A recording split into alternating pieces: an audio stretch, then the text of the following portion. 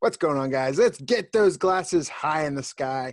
I, for one, am super glad it's Friday, right for the weekend, and that can mean only one thing. It's time for last call.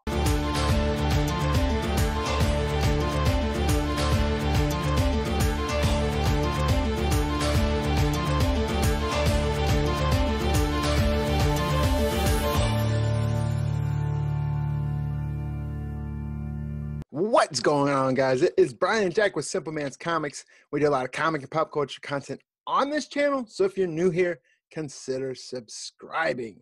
This is the last call show where we're talking about all those comic books that are hitting final order cutoff, but we're going to highlight our 10 picks. The rest of the list you can find on simplemanscomics.com, but get those orders in before final order cutoff this coming Monday so you can secure your copy, and a lot of times get that pre-order discount. But real quick, before we get into our picks tonight, you may have noticed that we just launched a brand new podcast. It's going to be audio version. We will have the video up here on YouTube. That's going to be every other week from Tuesday nights. But the next one will hit March 10th, right, Jack? Yeah, we're really excited about it.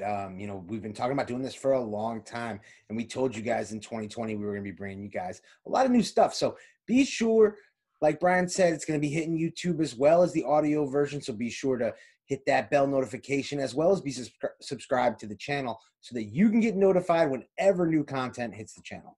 Right. And again, that audio version is pretty much available everywhere podcasts are available, on iTunes, Google Play, Stitcher, SoundCloud, and it goes on and on.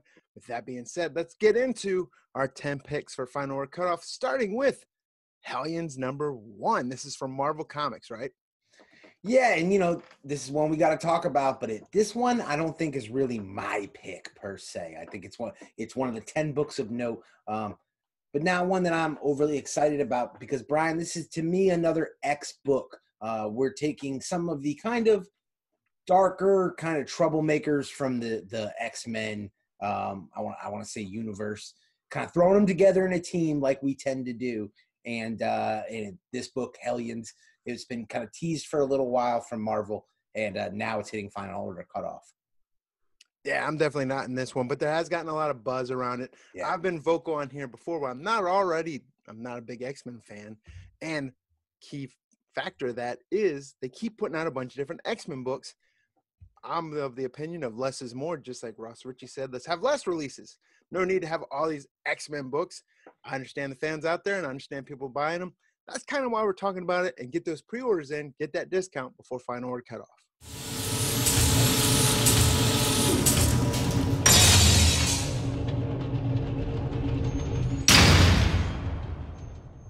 Sumerian Queen of Black Coast #2. This comes from Ablaze Comics. So you hear a lot of buzz about Ablaze lately. There's some great independent publishers out there. This is definitely one of them. And this is one book that I'm liking. First issue is coming out next week, March 4th. Be on the lookout for that. But we're talking about issue #2 hitting final order cutoff. If you like those Robert E. Howard, those Conan type stories, this is right in that universe. Definitely want to look at picking those up. And there's some great covers for this, aren't there, Jack? Yeah, this one really is a variant cover grab. There's some great covers to pick from. And I think that those are going to get a lot of people's attention. Now, some context, though, to this book that I just found out that I find really interesting is the fact that this series existed in 2019, but was shut down by Diamond Distributors after getting a cease and desist from Robert E. Howard's estate. Robert E. Howard died some years ago, but these Conan books, or the original Conan stories, have now hit public domain. And this specific story, the Black Coast story, was deemed legally able to kind of be picked up by another publisher. Now, we've talked about this on the channel. I haven't heard a lot of comic YouTubers talking about this, but we've kind of like posed the question, what's going to happen with Superman and Batman? And this is a prime example right here, Brian, where, maybe a larger publisher like DC, they don't want to step on Marvel's toes by doing Conan books, but Ablaze Comics, they don't have a problem, and they'll come out with some cool variant covers. And I'm going to check this out because I'm curious to see what kind of a story this is in comparison to Conan.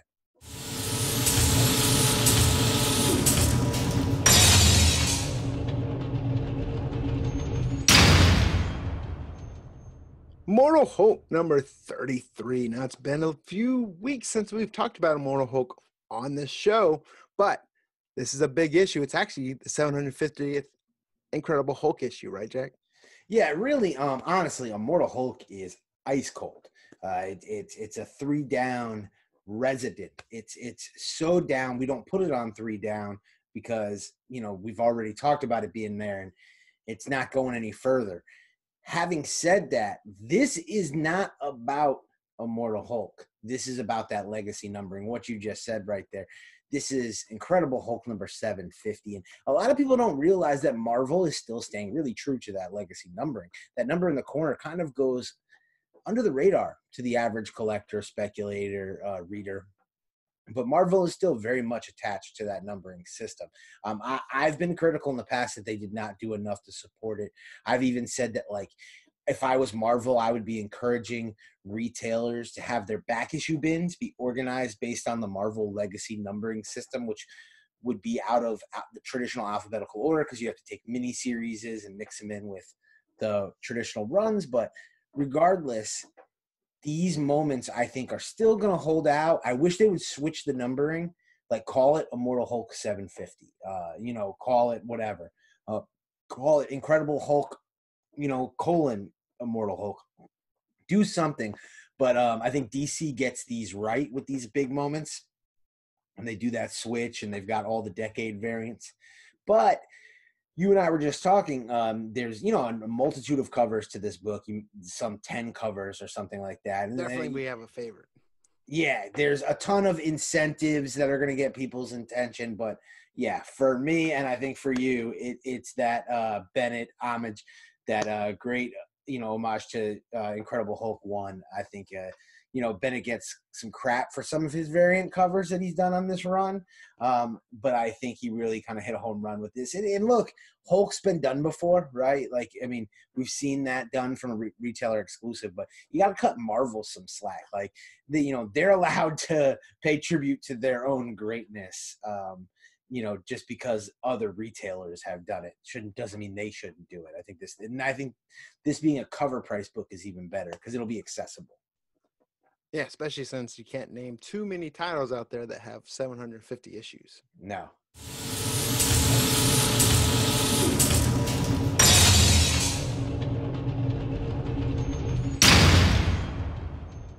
And here we're talking about No One's Rose number 1. This is another indie comic coming from Vault Comics. This is going to have a couple different covers for it, but just like we always talk about, there's actually an FOC variant. So you want to make sure if you want this, you get that order in before Monday night. Yeah, and Vault has a great reputation on the independent market, and both he and I have talked openly that, when Vault drops a new number 1, we're usually going to check it out and give it that first arc test. Now, this one we're talking about kind of like a dystopian future type look. Right off the bat, I like the color and everything, but the story doesn't necessarily look like my type of story. But I like some of the people involved. We've got Zach Thompson, we've got Raphael Albuquerque. This seems like some maybe larger names. I love the people who have worked with Vault. We've got some great stories from Vault, and we've actually gotten to talk to some of the people from Vault. There's some great people involved. But this is the first time where I've seen some names that I've seen work with the big two, some names who have done work on other licensed properties and things like that, coming and doing a independent creator-owned book with Vault. That is good to see. That is growth for Vault.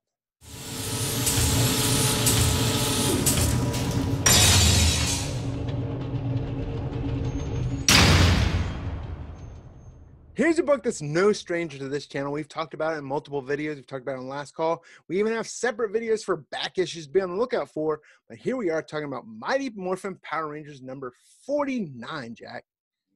Yeah, and this is one almost the issue that we've been waiting for. We've been talking about the climb to issue 50, this Necessary Evil storyline. But I think this issue we're going to start to get a glimpse at where this story is going. And we may just be getting the return of not necessarily the hero we want, but the hero we need. Right, and it's always important because we've talked about this on the channel too. Whenever you get like a monumental issue number 50, 100 or so forth, it's always likely that sometimes they try to sneak something in on that issue right before or right after. So that's why, another reason why we like Mighty Morphin Power Rangers number 49 for final order cutoff this week.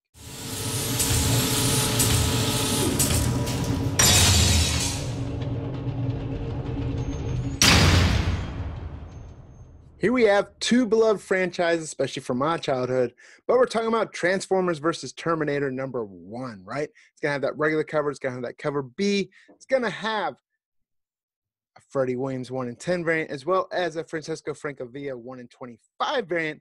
But we also want to mention one of our channel sponsors has that exclusive variant up there right now on slabbedheroes.com as well, right, Jack? Yeah, absolutely. And it is amazing. I got to be honest with you, kind of confession time style here. I absolutely love these crossover series. I think for the most part, they are a lot of fun. And the people who write them aren't always the biggest names in the hobby, but they tend to be people who have a passion. Right, for the characters. And honestly, I'm really sitting back thinking about it. 9 out of 10 times, they're really great books. If you think about like Batman, Ninja Turtles it's stellar, exceptional. Ninja Turtles, Power Rangers is even better. Justice League and Power Rangers, Justice League and Black Hammer. And it's cool also. He-Man and Injustice. Yeah, that one too. It's cool to see publishers working together, I think, as well. So we've seen IDW work with, DC Comics. We've seen them work with Boom Studios. And now we're seeing them work with Dark Horse Comics, who we've seen Dark Horse Comics recently work with DC Comics. So it's really cool to see these companies working together and coming together. You know when it's even better, though, Brian, is when it somehow feels organic. Because I remember when the first cover art image of this concept came out and it started spreading around Instagram. And you know that we pay attention to social media because that social media buzz is the truest indicator of secondary market value today. And I actually got a message from Mel V from the Mighty Mel V YouTube channel, writer from comicsheatingup.net, hit me up and was like, is this real? Because he was just so stunned and kind of like blown away that this could be cool, because a lot of these mashups, they don't always feel organic. And one reason I was very excited about Power Rangers and Ninja Turtles is it did feel organic because these two had crossed over before on television. Well, with Transformers and Terminator, we're talking about machines. There's a commonality involved here. Transformers and Ghostbusters may have been, say, a larger stretch. Even though that I also enjoyed and thought was a cool, fun book. But here we get something that I think is more adult themed, has a little bit more of that badass feel to it. And let's be honest, like Transformers, it comes and goes. Last time we talked about a Terminator comic. So this is kind of cool to have, and may reflect in some positive sales for Dark Horse if they come out with a new Terminator series. Yeah, I'm excited for it. Like I said, it's two franchises that I grew up with, sneaking in, watching Terminator when your parents won't let you. But either way, it's going to make for a great story. Robots and machines. I'm in for it. We need RoboCop next.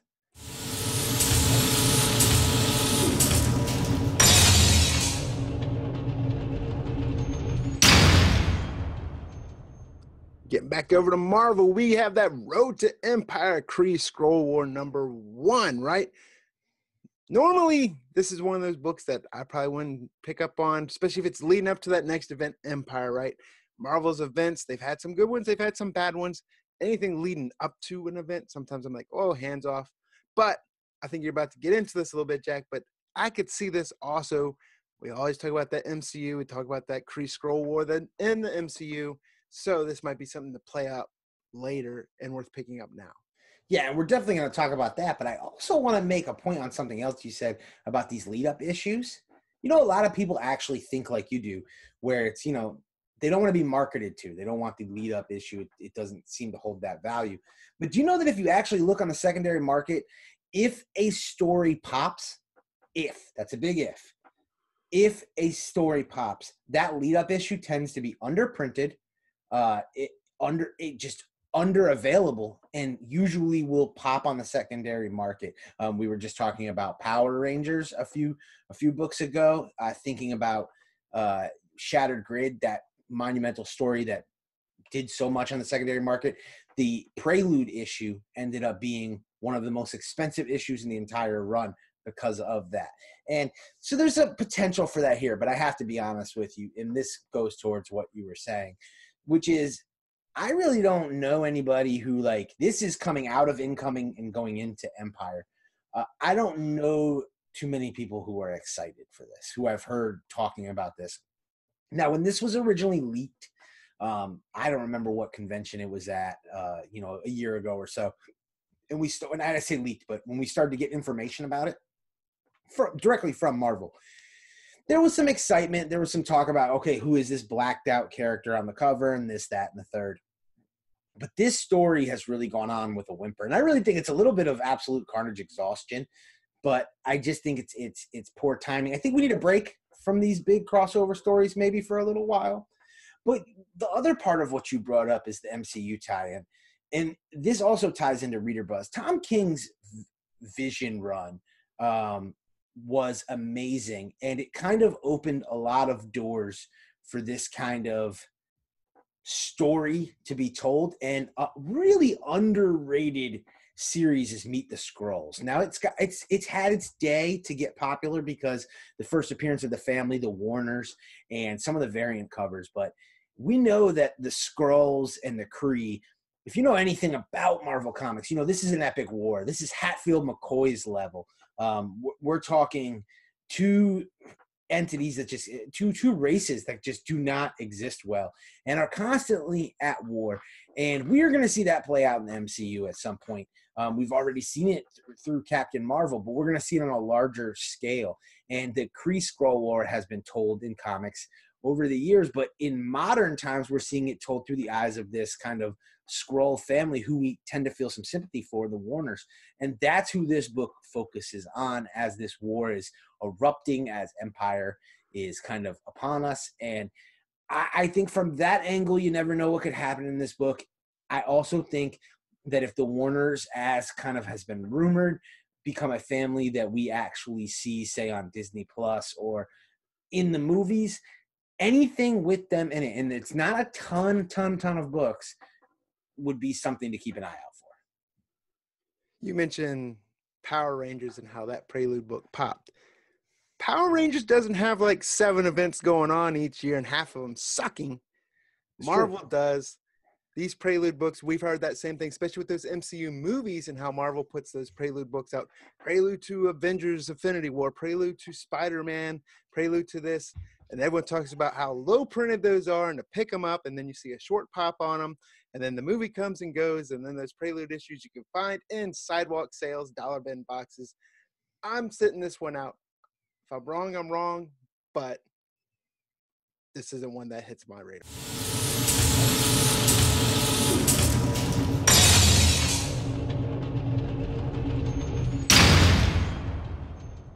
Then getting back over to that smaller press with Valiant. We're talking about Exo Man of War. We've talked about on this channel before how Valiant is, what is it called? Year of the Hero, where they're having new #1s each month. Yeah, and this month, we're not throwing out a minor character. We're throwing out a major character with Exo Man of War. This is one of their, if you were to imagine kind of their trinity, this is one of theirs. This is Iron Man. This is a really a legacy character for Valiant, a character who has kind of been one of the flagship characters throughout the history of Valiant Comics. There's like most #1s, we get a multitude of covers. Obviously, Brian, you and I have talked about those variant bundle covers, the pre-order bundles. Be sure to check those out. I talk about them all the time, but I want to highlight them again. You got to get into your LCS. Usually your LCS will actually have a slip that you can fill out that Valiant mails comic shops. You can fill it out. If not, you just contact them. They can take care of it for you. You commit to buying the first 4 issues. I don't know, your shop may want to deposit, may not. They just want you to, put the first 4 on your pull. This one looks, sorry, not to cut you off, but I was just thinking this one looks different. It might be more, it's looking like this is a pre-order of 1 through 12, not 1 through 4. So how many people are going to do that? Yeah, and that's even better. And I see, again, I like that. And that's what I have done is at any Valiant series that I enjoy, that's what I've done is I've collected those pre-ordered bundle variants. And that's kind of my thought is if Valiant has its day, like I hope it will one day, those pre-order ones are going to be tough. And then we always talk about the high ratio one. Valiant does these amazing high ratio books. They do one for every number one. Every major number one. There's some of the minor ones they haven't. And what they try to do is incorporate some material. It's very gimmicky, but it's gimmicky on purpose. And you know, like how sometimes something is like corny, but corny intentionally and can be so corny it's cool. It's that kind of thing. So it's not a gimmick for gimmick's sake. So or maybe it is, and that's what works about it. So we've seen them use carbon fiber. We've seen them use and I'm talking about an actual carbon fiber comic with Bloodshot. We saw them use fiberglass. We've seen them have a flocked comic for all my Funko fans. You know, we've seen them do color form comics. We've seen all kinds of different things. And here we are actually getting a bronze medal comic. So I imagine that's just going to be incredible. I have started to piece together a couple of these high ratio Valiant variants. I would love to build a collection, but to be honest with you, it's tough. We're living in a world where high ratio variants, Brian, we've talked about this before, just really don't hit ratio price. A lot of times half ratios, by the best you can hope, these Valiant variants frequently go above ratio. So if you know a shop that has that bronze medal variant and they're willing to sell that at or below ratio, that is something I'd be on the lookout for. Yeah, I personally, out of all those covers, one of my favorites just from the art. I'm a big Jeff DeCall fan, and that cover B has a gorgeous Jeff DeCall cover.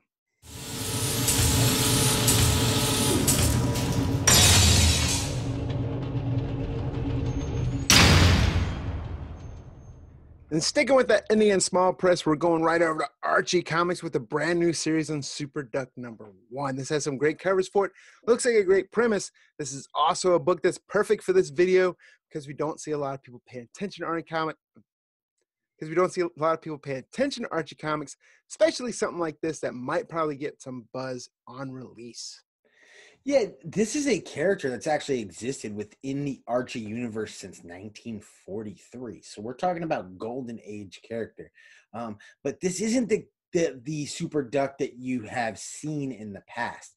This is a kind of a new kind of inclination of this character. We've got Ian Flynn, who has been the mastermind behind the Sonic the Hedgehog comic for the last umpteen issues for IDW, and we've also got Frank Thierry, who's known for his kind of adult and really kind of violent graphic work. And so you may say, well, what are they doing on an Archie book with Super Duck? Well, that's because this book is really aimed towards a more adult audience. Think Howard the Duck. That seems to be what we're going to get with this book. Seems maybe a little odd coming from Archie, but you got to think about what they were able to do with kind of the Archie afterlife. Yeah, or the Mark Waid Archie, right? Right. They've really been able to take their books that were once geared towards a real kind of 1950s soda pop shop kind of, real G-rated lifestyle and adapt them to the modern market. And while this one's out there, no doubt, and this is actually one I would keep an eye out for. There's a few variant covers for it, and I'm curious to read it. Is it any good? I really don't know what to expect for a kind of retread golden age character. This could be absolute gold, or this could just be some ridiculous book, and you really don't know. But it's definitely one I'm going to check out, and definitely one I'm intrigued by, and you're absolutely right, Brian. It's one people aren't going to talk about, and it's why we have this show, because we get to highlight books like this.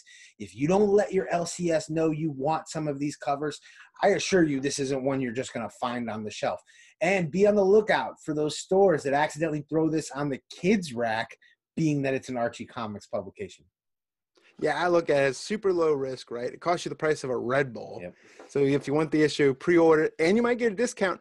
Not to mention you want to pre-order it because if your LCS doesn't carry it, and you find out later that you want to get it, you're going to hear a lot of people go, hey, Archie's website has them for cover price. Buyer be warned because their shipping sucks. Yes, we're talking brown bag. Unbagged and boarded in a brown bag. Good luck. I've been there. I've done it. I bought them knowing how bad it was because a book was just that hot. And then I've never, ever been satisfied with a purchase from Archie's web store. And you know that we are advocates of shopping from the web stores, but Archie Comics, you guys got to step that game up.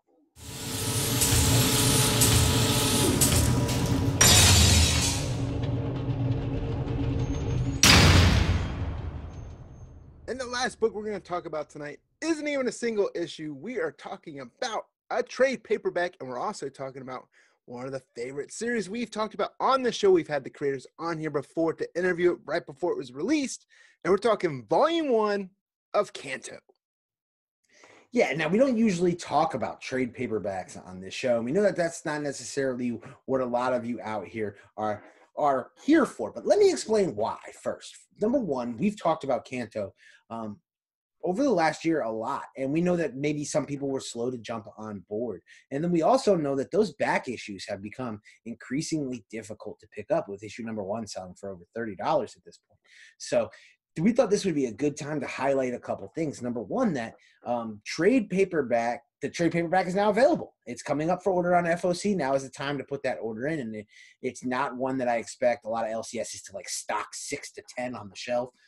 They're probably going to get 1 or 2. They'll definitely order it because it was popular, but you're not going to get a ton. So you want to put that order in, but also it's a $20 book. And these are the types of books where being that the LCS can reorder them. It's not like comics where once it's gone, it's gone. They have a larger tendency to throw you a nice discount. So many of you can get this book for $15, $13. Check DCBS, check all those other online service in-stock trades. Check all those places out.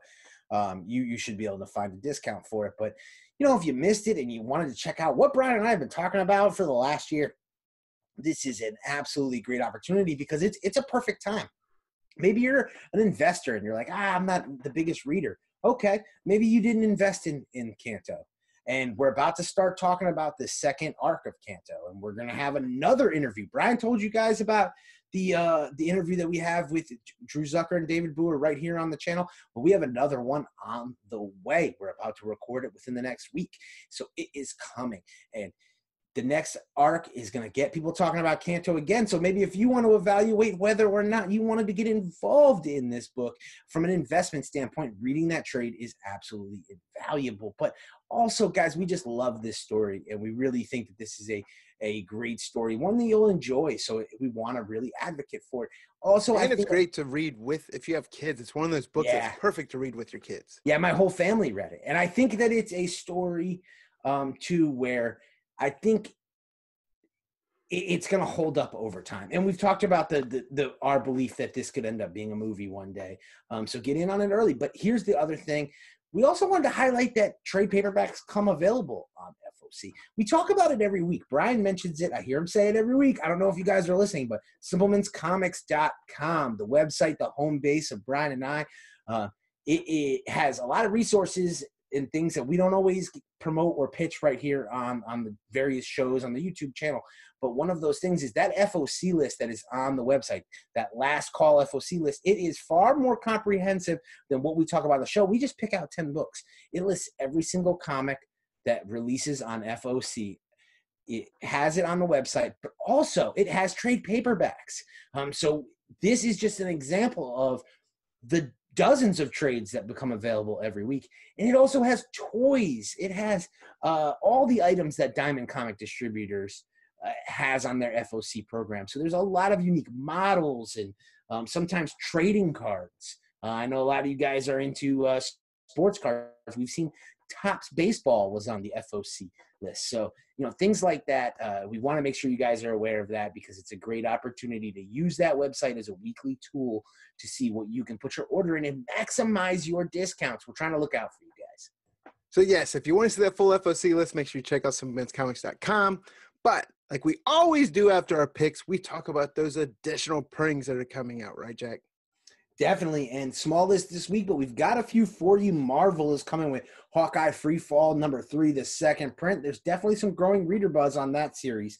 We've also got Thor #1, the second print. Not surprised to see that. I'm waiting on that #2 second print. And we've got Copper #1, the second print from Image Comics. So be on the lookout for those late printings hitting FOC this week. So there it is. That's our 10 picks plus additional printings. Also check out simplemanscomics.com. But again, like we talked about at the beginning of the show, we have that new podcast, Simple Man's Comics and Friends. Make sure you guys check that out on this channel or check out the audio version. This is Brian Jack with Simple Man's Comics. We'll see you guys in the next video.